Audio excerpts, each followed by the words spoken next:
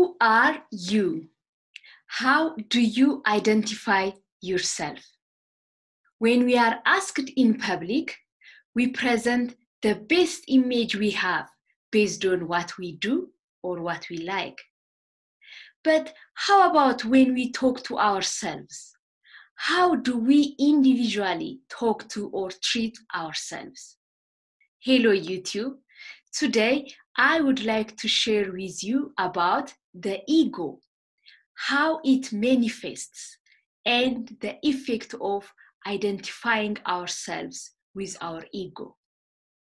There are several definitions about the ego.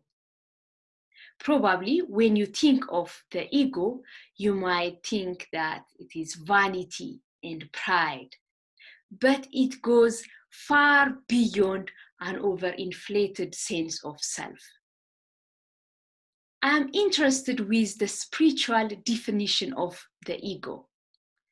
Craig well described about the ego on his book, Alter Ego. The ego is a self-constructed identity, a thought or a little voice in your head that tells you who you are.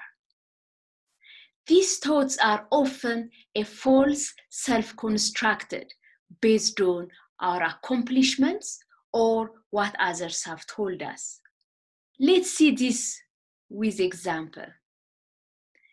If you ask me who I am, I would say I'm Lemlem. And this name is given to me by my parents.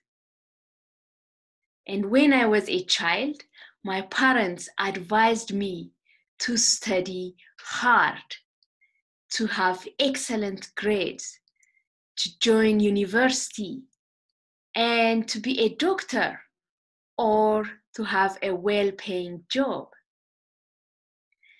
So I remember studying hard. In Ethiopia, schools starting from kindergarten rank students based on their exam results.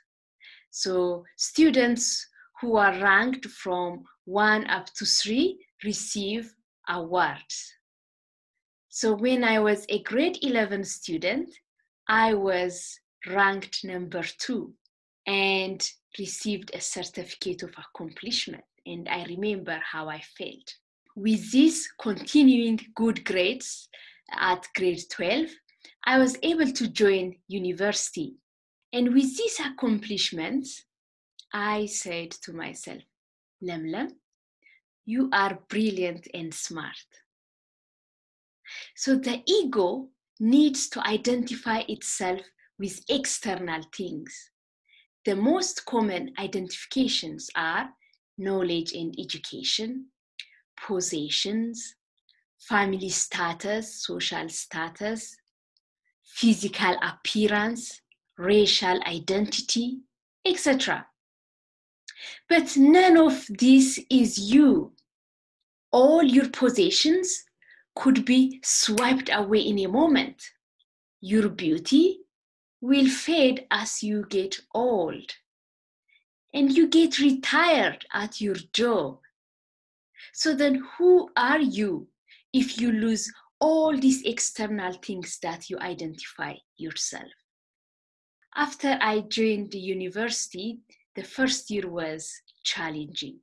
New environment, with many students get dismissed after first semester or first year. So I remember studying hard because if I get dismissed, that would be a big shame and embarrassment. Some of the times that I really enjoyed and slept well was when there was no electricity or power. Why?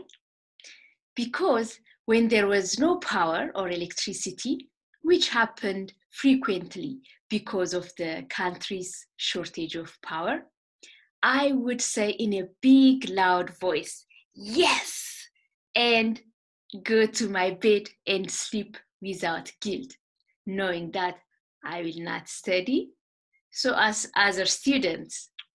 So unfortunately, that semester, I couldn't receive good grades and I couldn't join medical faculty. So when I can't find what I wanted or I couldn't achieve what I planned, I would say to myself, Lemlem, you are not good enough. And the thoughts that comes to my mind were not supportive at all. Here you see the ego manifests as a constant feeling of not being worthy, not good enough, sense of inferiority, or self-hatred. And the ego also manifests as intense craving or needing more and wanting more. And the egoic mind says, if I have this and that, I will be happy. And if it doesn't happen, it's like a child who won't stop whining. So if you believe that you are your mind or the thoughts that tells you who you are, your ego has taken you over and you are at the mercy of your mind. Our mind is the most wonderful and superb tool, but how we use it determines the quality of our life. The effect of identifying ourselves with the egoic mind is that we cannot be at ease, we cannot have peace or any satisfaction. Or you might get some satisfaction when you achieve what you wanted, but it doesn't last. So then how can we save ourselves from our ego? Realizing the true self goes far beyond what we do, what we like, or what others told us, even sometimes what you think about yourself. You are not your ego. Embrace yourself. Thank you for watching and hope to see you in the next video. If you haven't subscribed yet, please subscribe and turn on the notification button so that you will not miss similar contents.